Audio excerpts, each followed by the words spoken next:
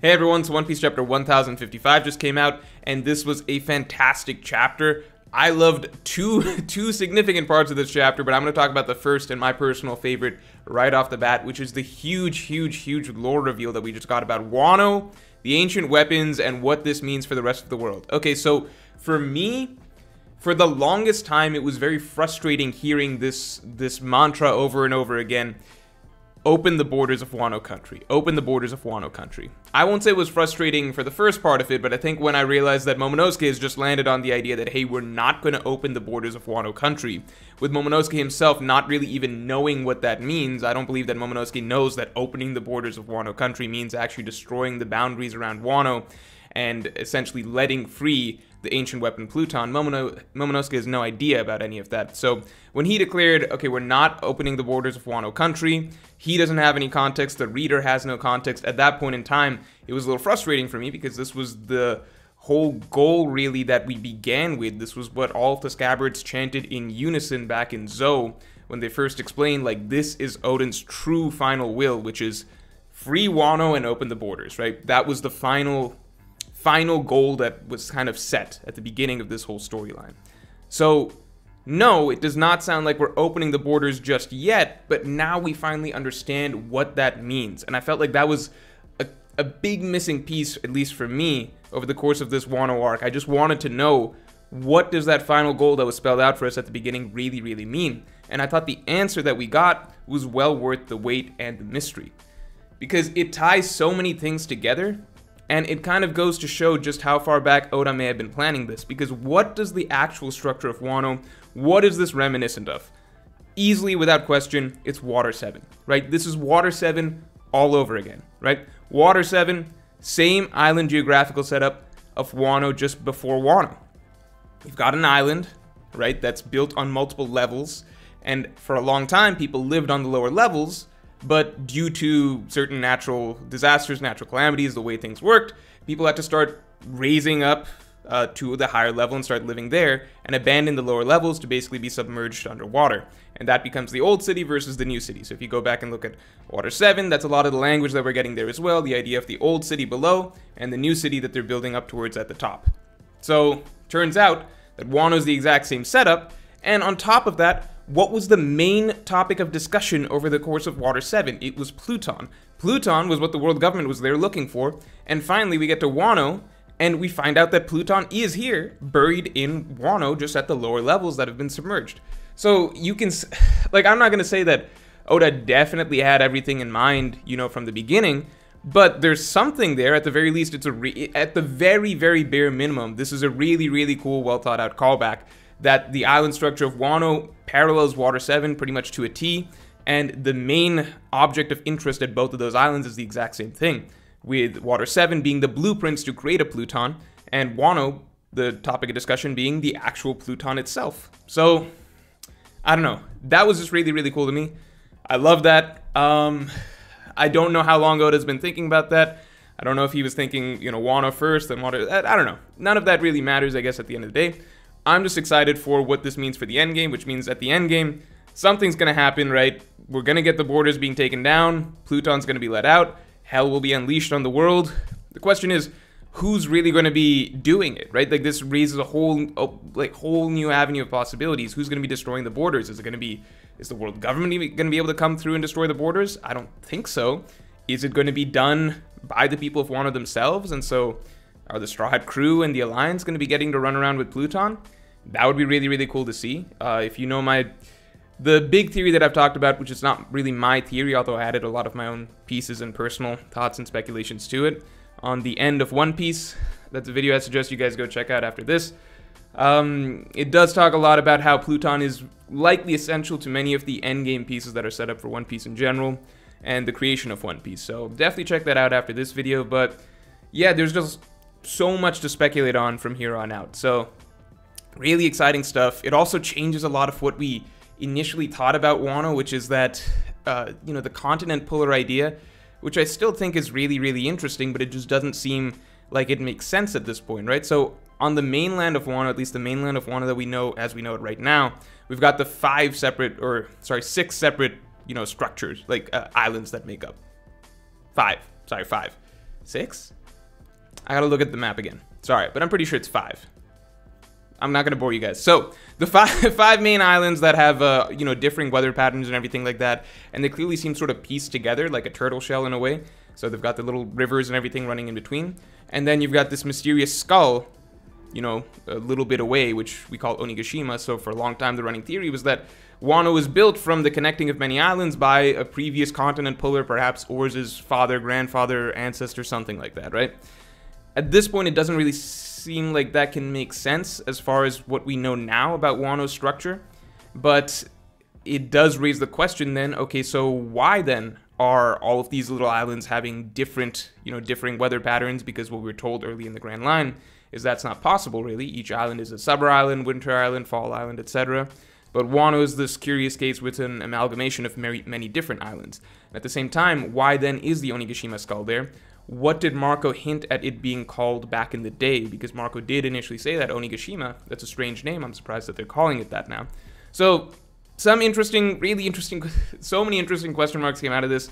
I think that was one of my favorite lore drops that we've gotten in some time. In a weird way, I like it even more than the Nika stuff, I think, just because this feels to me like it's...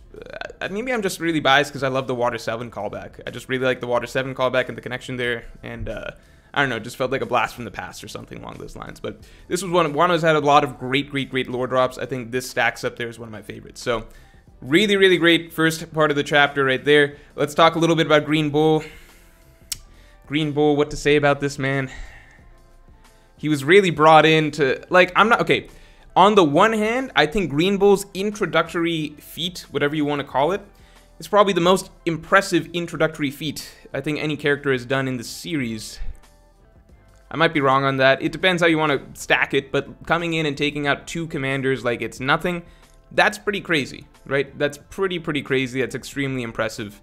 I think that's one of the most blatant examples we've ever had of just Oda quickly and clearly establishing, like, no, this character is definitely stronger than these 2 other strong characters that you've seen before. Oda usually doesn't really do that. I think lots of times when he introduces characters, he'll try not to make too many other characters, I guess, look bad in the fallout of it, if that makes sense. But this was definitely not a case like that. This was, I think, Green Bull's introduction in 1053 was one of the most exciting character introductions we've ever had. Since then, I think his... let's just say his dialogue and demeanor has been a little bit, you know, like one of those tough guy henchmen that you know, kind of ultimately gets put in their place a little bit. It's been a little bit like that. I do think that, at the very least, one, it's interesting that, okay, the Scabbards, who all know Ryo, right? So they all know Ryo, they all know advanced armament hockey. Even then, they're not able to cut his actual body. That's pretty interesting because, you know, as we know with Logia, is obviously, even though he's in tree form, nature form, whatever you want to call it, they should be able to cut his actual body. But at the same time, I guess that raises the sort of discussion of, okay, like, how much of that is his actual body, what constitutes his actual body, versus how much of that is just trees that he's manipulating. So it does seem like he has a really powerful ability, right, to be able to deal with this many characters that are fairly... You know, the Scabbards, they've got a wide range of strength, I would say, but some of these guys, you know, Inuarashi, Nekomamushi, they can go toe-to-toe with Jack, right? So, Yonko Commander. So, it is a pretty impressive feat what he's doing right now. I think it's more so the way things are sort of portrayed as things move along, with him being used as a bit of a punching bag for Momonosuke, showing off his power, and then Shanks a little bit afterwards, and specifically the type of reaction he had to Shanks. Well, let's talk about Momonosuke first, okay? So to begin with, I thought that this was a great moment for Momonosuke. I would have loved to have seen this during the war, but I'm glad that Oda has not forgotten this aspect of his character, which is that over the course of not just Act 1, not just Act 2, but going all the way back to freaking Zou, Momonosuke's whole, at his core, what he has wanted to do, truly wanted to do, is be able to participate in the battle and be an active force who can actually fight and defend. And that was one of the first things that he spoke to Luffy about all the way back in Zou, that his frustration is not just that he doesn't feel adequate yet as a leader or whatever, but that he wants to be able to fight and protect his own Scabbards. He wants to be able to fight and participate in the upcoming battle. He doesn't want to just be a figurehead. Over Act 1 and Act 2, he's training. He really wants to fight. None of that was really focused on over the course of Act 3 because that wasn't his role there. But I really like that now, finally, if you go back and read this chapter and go compare it to chapter 800, like 18 or 17 or something like that, when Momonosuke explains to Luffy, like, I want to do all of these things, but I cannot because I'm still too small. Now he's big, now he's got access to one of the most powerful devil fruits in the world, Kaido's dragon fruit, and now he feels like, okay, Straw Hat Luffy, all of these guys have helped me out. Now it's my turn to be able to take care of myself. I should be able to protect these scabbards like I wanted to do. I'm big now, there's no excuse, and he does it. And I think that that's, like, Momonosuke's had by far the most character focus and development out of any of these characters over the course of the Wano arc. He's had the lion's share of that, but I'm happy to see that even the parts of his character that still needed some filling out and still needed some development to close off some loops, even those are still being closed off up till this point, even post-battle with Kaido. So this was kind of the last piece I would say that Momonosuke was kind of looking for, or at least that I was looking for with his character, that he steps up and closes up those loops that were introduced all the way back in Zou, that were running throughout Act 1 and Act 2, because the development that he got in Act 3 was good for the most part, in my opinion. I thought it was the best out of any character in Wano, but it didn't fully address a lot of the things that were set up for him beforehand, and I think this chapter really, really does that very well. So, Momonosuke's Borobrets, it's funny, he starts spamming those, which Kaido never did for whatever reason, but Momonosuke does. And, you know, say what you will, Green Bull recovered from that just fine. I'm not going to use that as a knock against Green Bull, in my opinion. It is, you know, Borobrets are a strong attack in the grand scheme of things, and Momonosuke was, you know, using them on rapid fire pretty much. I'm sure Green Bull would have wrapped up Momonosuke no problem after that, but then Shanks shows up. He doesn't show up, but he flexes. Even though this makes Green Bull look a little bit bad, I would say he, out of all of the Admiral introductions so far, you know, Aokiji, Kizaru, Akainu, Fujitora, Green Bull is the only one who kind of walks away from his introduction being used more so as a hype tool for somebody else, in this case Shanks, than really, like, the memory of him initially taking out King and Queen that has quickly essentially been overshadowed, right? I think this moment for Shanks very easily overshadows what in terms of my memory and my impression of Green Bull, what Green Bull did a couple chapters ago. And I have zero problem with that, because Shanks is he's just the coolest guy. Like, he's just, yeah, I mean, Oda can't stop hyping this man. There's not been a single instance since, I guess since he showed up on Whitebeard's ship, that Oda has introduced Shanks and had him have like an actual scene that has not made Shanks just look like the coolest dude in the One Piece universe. It's crazy. Shanks was just flexing his Conqueror's Haki, and we've never seen something like this. We've seen characters obviously sense other characters' Haki from far away, but this was a case where Conqueror's Haki was being used from very, very far away. He's not even on the same island. Green Bull is sitting pretty much at the center of Wano, literally the center of Wano. Shanks is not even on the island. He's flexing his Conqueror's Haki from so far away that Green Bull, it's still enough for him to be sent running home. I mean, we have not seen Conqueror's Haki be used in that manner ever in the series so far, right? It's one thing to walk up near characters and like knock everybody in the room out, do a display of force and everything like that, but it's another thing entirely to do what Shanks just did, which is just from literally more than the radius of the island away, right? From outside the island, he's just flexing his Conqueror's Haki, and it's enough to intimidate an admiral. And, you know, you could say something like, well, Green Bull's really scared because it's the whole Red Hair Pirates crew. He doesn't want to deal with the whole crew.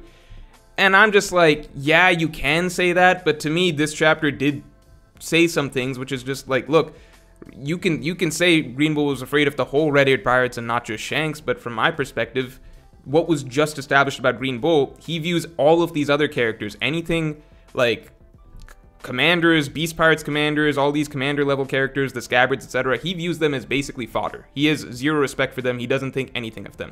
Who did he say was the deterrent for him up till now? Kaido. He thinks nothing of Kaido's Beast Pirate crew and everything like that. He said the deterrent was Kaido. And who was really the deterrent this chapter for him? It was Shanks flexing his Conqueror's Haki. So sure, he's got the Red-Haired Pirates and stuff with him, but I'm just saying, like, from everything we've seen of Green Bull so far, I don't think he thinks much about, you know, these lower figure characters and stuff. It does seem like, this was a chapter that served to hype up, you know, Kaido posthumously.